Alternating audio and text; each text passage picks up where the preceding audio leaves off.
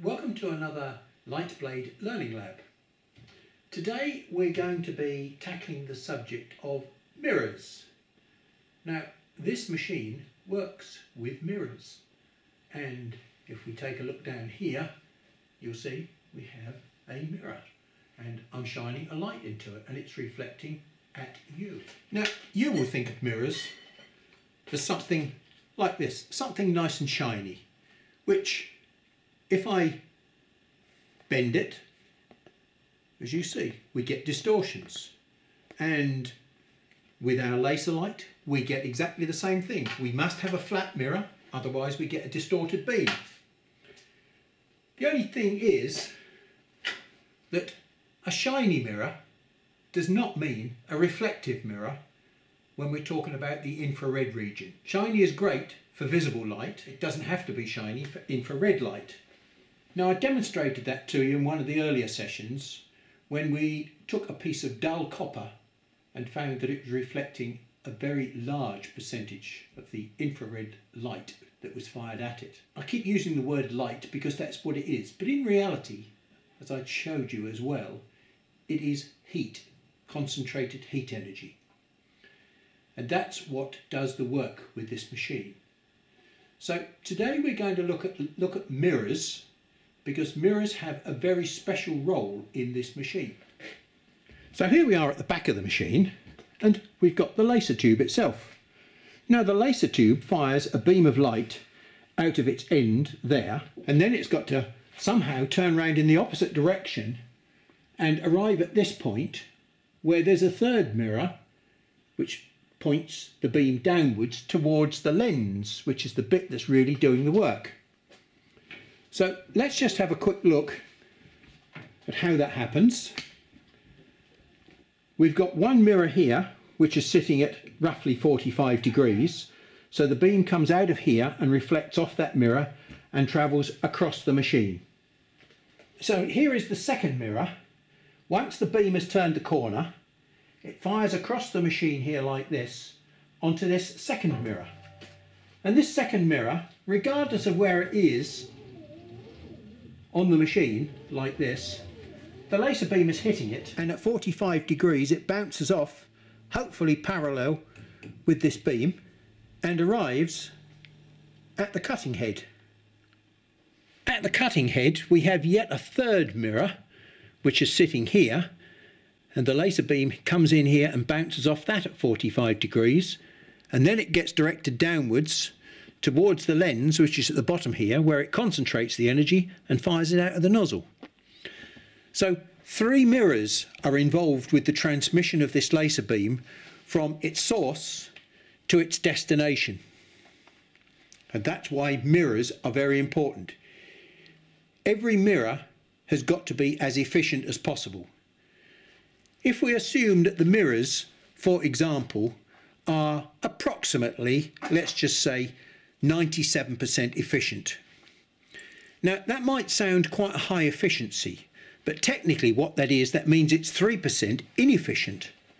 And if we've got 3% loss at 3 mirrors, that's 10% nearly. If we start off with 60 watts, we're going to finish up with 54 watts here, and then we've got a further loss through the lens itself, which might be another 2 or 3%. So we may have as much as 12% loss through the system. Now that's quite a large loss that you don't really want to exceed. I mean, those figures that I've given you there are typical. If they get much worse than that, then I think you've got a problem with the machine itself. I'm going to be using 2 pieces of equipment, but what I've got here is 3 pieces just to show you. To be able to establish how much power the laser is generating and how much power is arriving at and from each mirror, you have to have an instrument that measures heat. Because bear in mind, this beam of energy is heat energy. And there are several things that we could use. There are many different types of power measurement meter on the market. Some of them very expensive and quite accurate. Others are cheap and okay.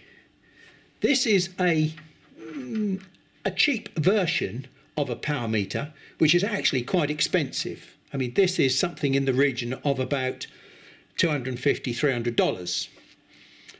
It's an American manufacturer and it's a very good quality. You can buy the same thing for about $100. I say the same thing, it's a Chinese copy and it's not as good, but it's adequate for doing the job.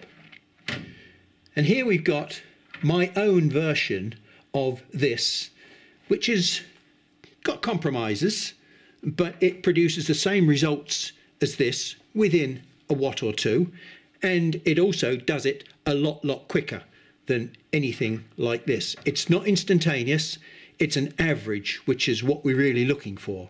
So that means that today, although I could be using this one, this is, relatively speaking, very slow to use, whereas this one is a lot faster.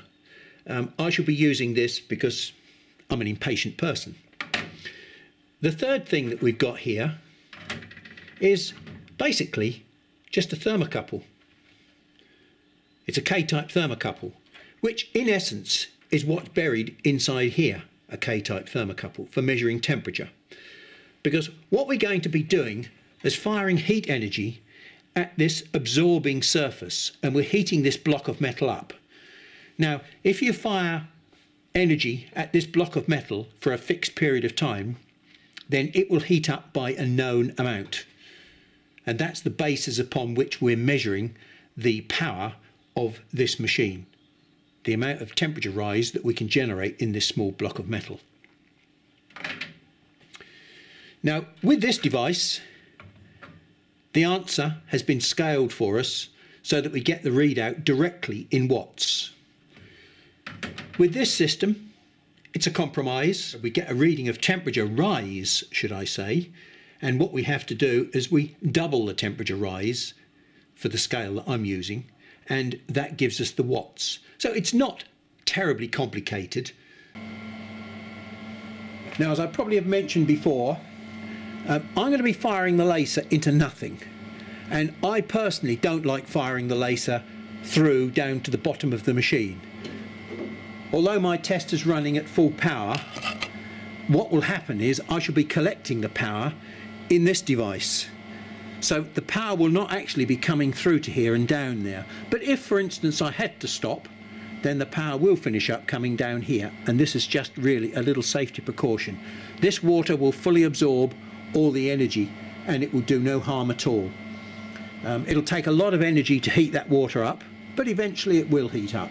This little device here hasn't really got a name.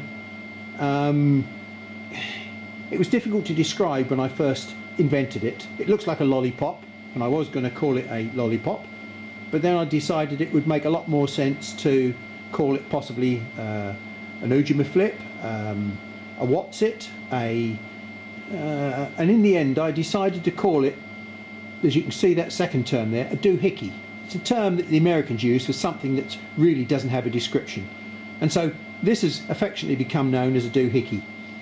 And I've got a program on here which has been designed to make a burn of 20.5 seconds, a very specific length of time. And so we'll just load that program in.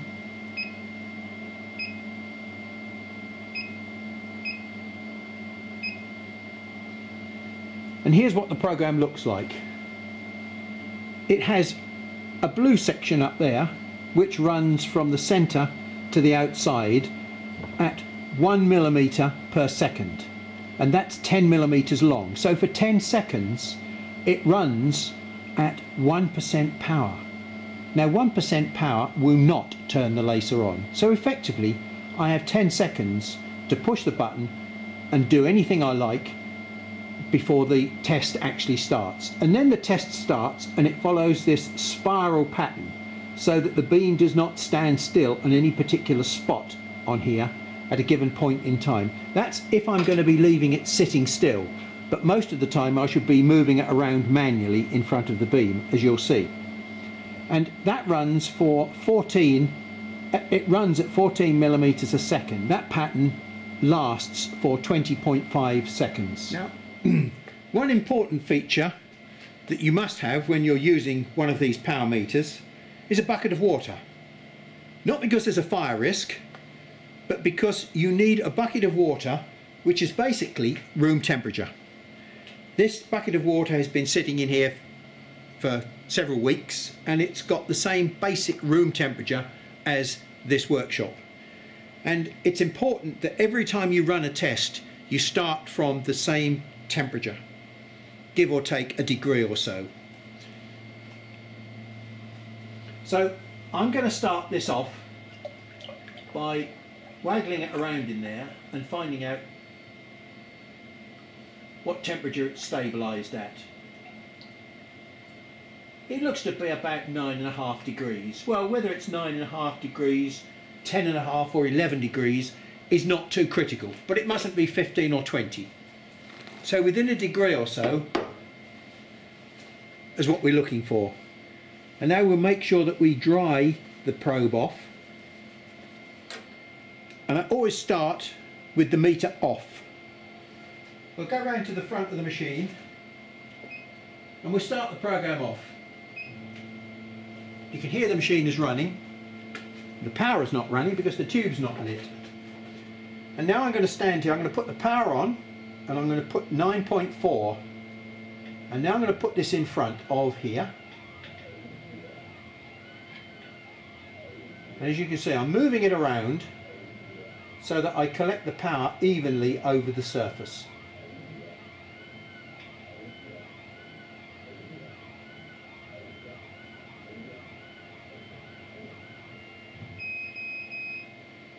Test done. 37.2. So that's the maximum value. And our starting temperature was 9.4. We're running the machine at 67% power, which is supposedly should be giving us 60 watts. So let's have a quick look to see how the maths works out. 37.2, 37.2 minus 9.4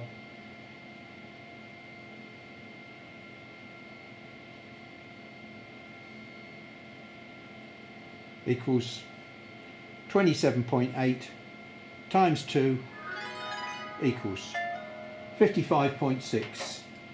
Well, that's a bit down on expectations. So the tube is not delivering now what it was when I tested it originally. So we'll repeat the test.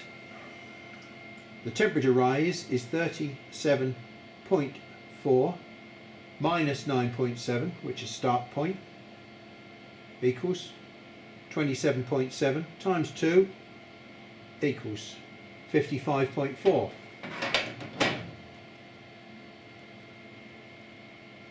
So we've got a reasonably consistent result coming in there.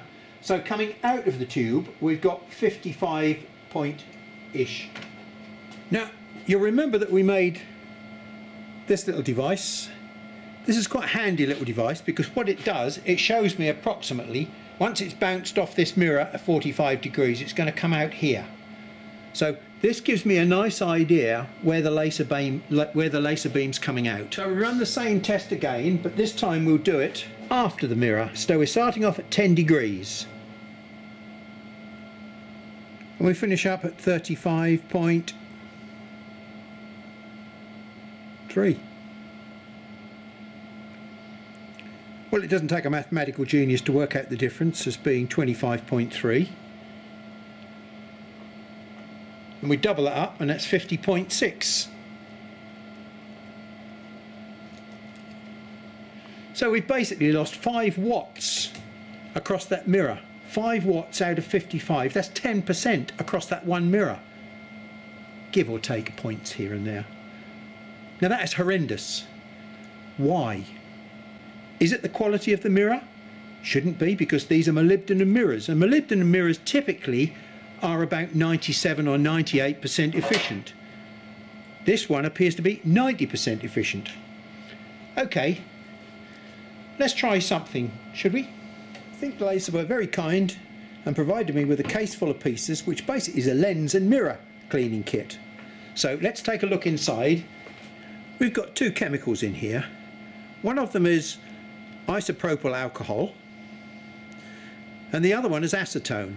Well, isopropyl alcohol is it's quite a gentle cleaning agent, and it dries off very quickly. But acetone is a lot more aggressive, but a great material if you want to do a fairly substantial clean on the mirrors. Now, the mirrors are not as sensitive as the lens, and so because these are molybdenum, which is a very hard metal, we can be, when I say aggressive, I don't mean we can go at it with a hammer, but acetone is not likely to have any serious effect on the surface finish. So I'm going to take a cotton wool bud and we're going to have a go with the acetone at cleaning the surface of the mirror itself. Now, all I'm going to do is to rub it with the cotton wool bud and give it a good clean. I mean, the surface, to be honest, the surface is completely shiny. There is, if we look carefully, we might see just a small amount of brown staining on there, just a small hint, nothing serious. So we've taken a little bit of something off the surface. Let me do it again with the other end of the cotton wool bud and see whether we can get any more off. Now, as you can see, I'm not being particularly gentle with this. I'm being giving it a quite good old scrub. And again, we are getting a little bit of discoloration on the bud, so it's still not completely clean. Let's use the other side of the bud and see what else we get. Let's try another completely clean bud. Now we don't have any coloration on there at all. So whatever was on there is not anymore.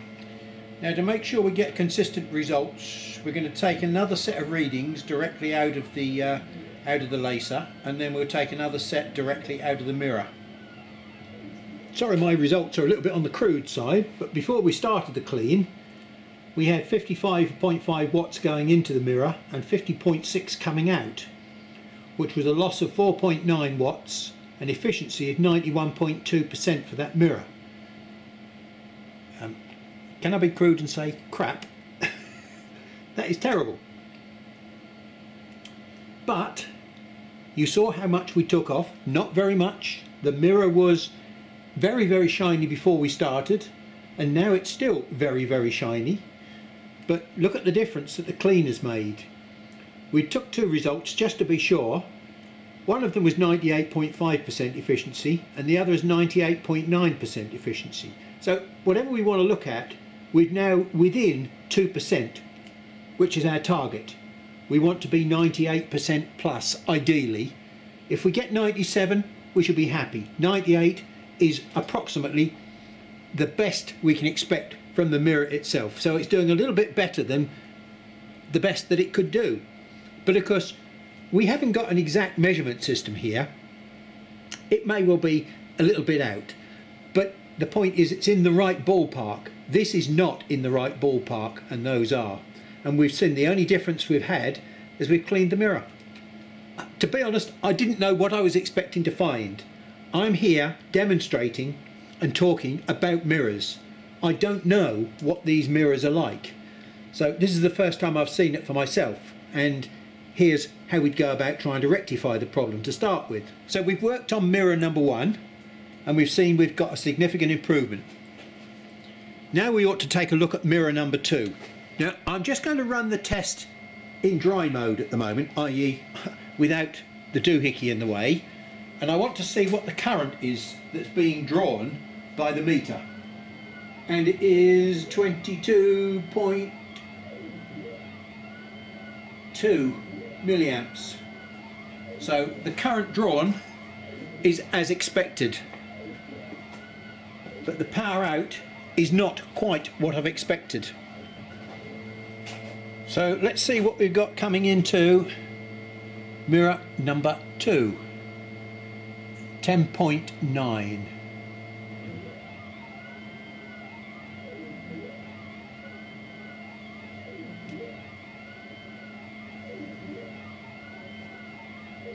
To be honest, we're less interested in the actual power that's going in here. We're not testing the laser tube at the moment. What we're really interested in is trying to work out what the power loss is on each mirror. Okay, let's get our acetone out and do the same thing again. And as you can see, I'm showing you this time just how much of a scrub I'm giving it. I'm pretty serious about it. This is not just a little bit of coloration on the cotton wool bud, but not a lot.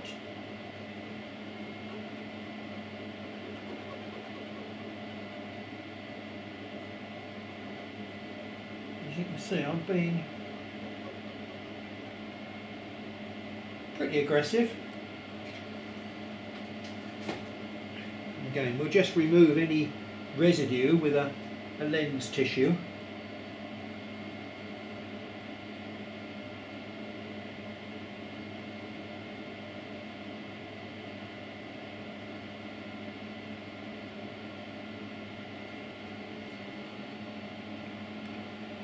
We'll go through the same procedure, check the input and then the output. And there we go, mirror number 2 is now playing ball. It was losing 4.5% before we started, now it's losing 1.5%. So that's good. Now to check out mirror number 3, which is up here, what we've got to do is to take the lens off.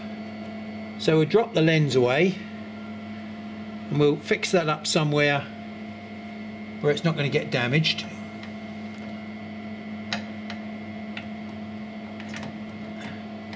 It's going to go backwards and forwards there, round and round, but it'll happily sit there, I think, without any problem. Yep. And we're starting off with 11.3.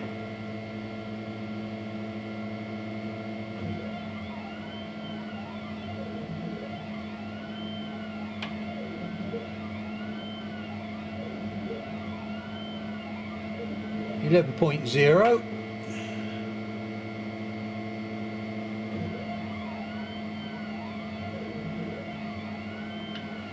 Okay, now cleaning this mirror is more difficult because we've got slightly limited access to it. We've got to go in through this tube at the front here, so it's going to be a lot more difficult to scrub this one. As I said, I'm being quite aggressive with these mirrors.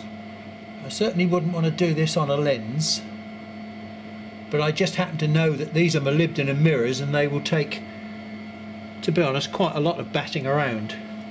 So let's just use our lens tissue. It's quite important that you do use the lens tissue to finish with, because the alcohol or the either of these chemicals will leave a residue on the surface of the mirror, and any residue that's there could change the surface appearance as far as the infrared is concerned, and you don't want anything which is going to change the crystal structure that reflects the light. So we're going to start off with about 11.6.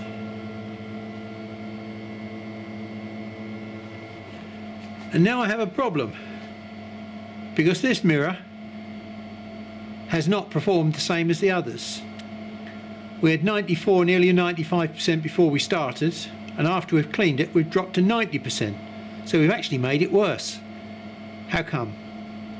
Well, I don't know at the moment, because bear in mind I'm learning, just like you are, how this system works. Now I know how to clean mirrors and I know how to check mirrors.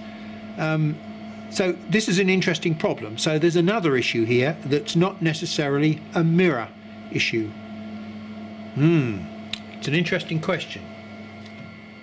The thing is, when I'm doing my mirror test, I'm using 67% power. So I'm going to set my power on the pulse button to 67%. Now, I think what I'm going to do, I'm going to dip that target in water.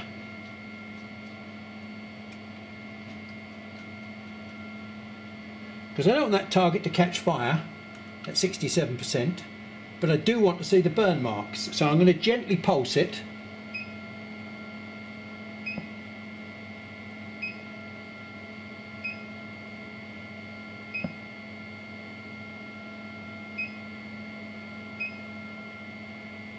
Now I'm going to take the middle away because I don't want the ash there, because the ash will start to set fire to it.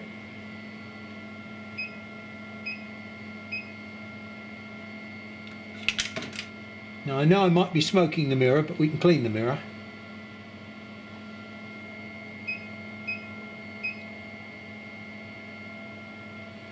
Now this beam is supposed to be, so I'm told, a 3mm beam.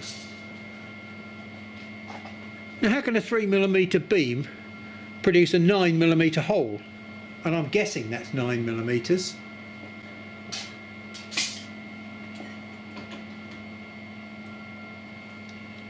So let me just have a look, see what size it is.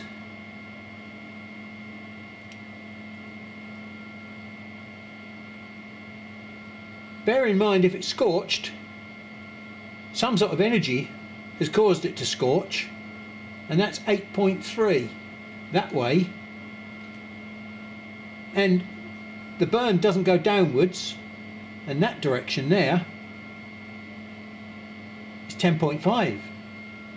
My point is, I think that probably what's happening here, we could well be clipping the edge of the mirror, because this beam looks as though it is low, and we haven't got very much mirror space to play with. Now that will become obvious when I start telling you about beams next time, but my suspicion is that if I could raise that beam very slightly, I would get more efficiency. What I'm going to do is just tip the beam up very slightly. Let's just give it a quick pulse. You can see it's low. Now if anything, it's slightly high. And there we go, spot on the centre. And here we've got a summary of the results. And it's best not to look necessarily at the efficiencies, although we did raise the efficiency of mirror 1 from 91.2 to 98.9, and mirror 2 we raised that from 95.7 to 98.5, and mirror 3, well, that was 94.7 to start with, and we didn't actually raise it at all. We made it worse until we realigned the mirror, and then we took it up to 97.1, which is still not perfect. It's not as good as it should be, but 3% loss, 2.9% loss is within the realms of acceptability. I would prefer it to be 2% or below. But this really sums up what the situation is and why it's important that you keep your mirrors in good condition. If we started off with 60 watts, then if we left it as it was, we would have dropped to 54.7 at mirror 1, 52.3 at mirror 2, and 49.6 at mirror 3. So we've lost nearly 11 watts across 3 mirrors. 11 watts out of 60 is a big chunk. Now that we've fixed the mirrors, with a 60 watt output, we would have been 59.3 at mirror 1, 58.4 at mirror 2, and 56.8 at mirror 3. So now we've only lost 3.2 watts. Now 3.2 watts is very good, because that's about 5%. Well, you can see what it says on my cup. I'm enjoying life. What we're doing here, they're not really lessons, because I have got no idea where each one of these sessions is going. I choose a subject. We decided it was going to be mirrors today, and we've looked at the mirrors on this machine. It's the first time I've looked at the mirrors on this machine and investigated them, so I've got really no idea what we were going to find. But that's the way that I like working, and I enjoy it. Problems? Bring them on. We've seen a few problems today, and I've had a few problems in the last week or so. I was doing some Christmas cards. Oh, and this is the run up to Christmas, and these mince pies are really delicious. Now, because it's not polite to speak with your mouth full, I've cut out the bit where I was enjoying the mince pie, Oh, I have got another one here, but I'm going to save that for a few minutes' time. With these sessions, I shall never know where quite they're going to lead to. Today, we very conveniently led into the next session about beam alignment. A few days ago, as I said, this is the run up to Christmas here, I was using this machine to cut Christmas cards. And I discovered a small problem with this particular machine that wouldn't normally be spotted by most people. The beam itself, the cross beam, there's a relative squareness problem between the X and the Y axis. It was only small, but with my Christmas cards, when I did a fold into two, there was just the merest amount of misalignment between the two edges, which told me that there was an out of squareness problem. Now, being the sort of person that I am, it was an excuse to rip the machine apart. I could have left it, but I decided not to.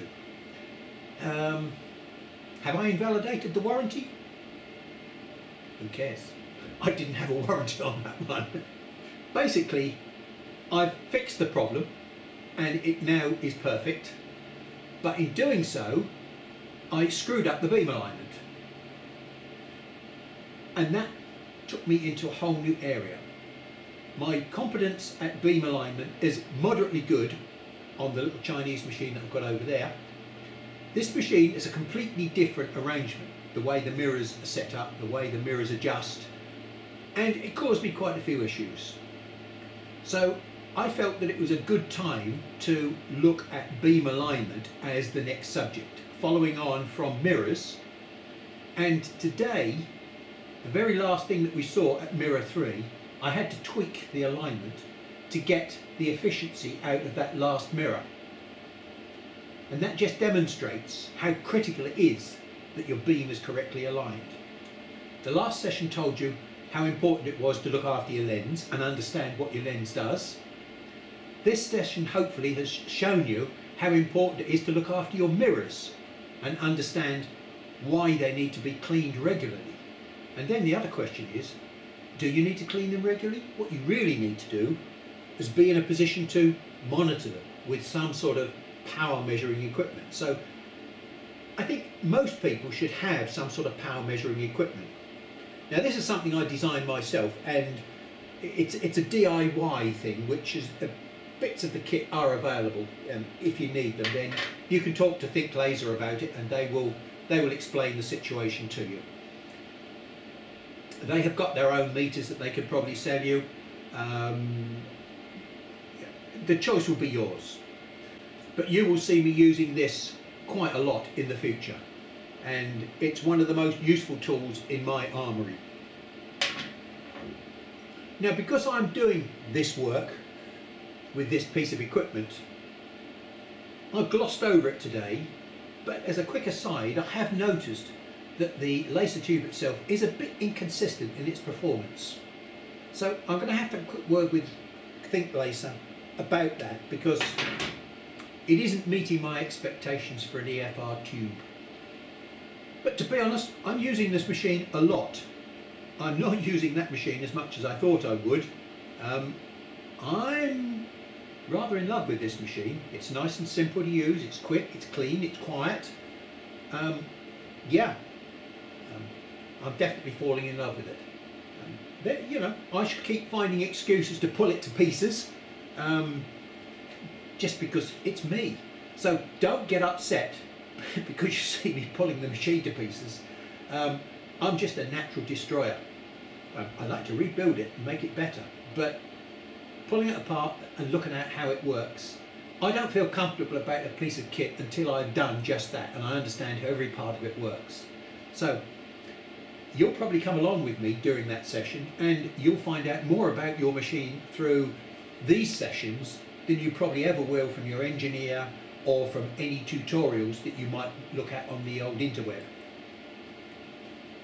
So anyway, thank you very much for watching. As I said, you might not be watching this till the new year, but it's coming up to Christmas, so I'm going to wish you all a very happy Christmas and a very pleasant new year. Cheers.